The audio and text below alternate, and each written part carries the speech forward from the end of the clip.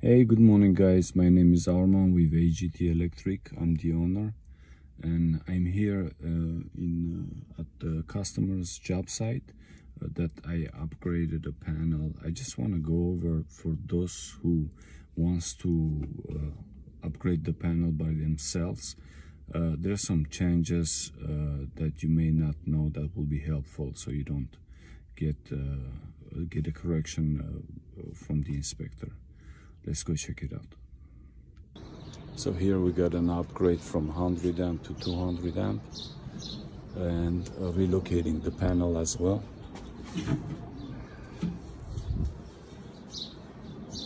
So this will go to the old panel which I converted to sub panel.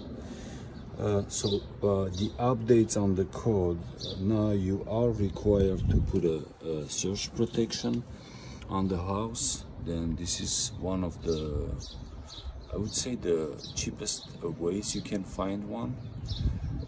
That is not a breaker, but you have to wire it to a breaker. Right here I wired it to 15 amp double pole breaker, and then you connect also the neutral to here. Of course this was always, this is the grounding.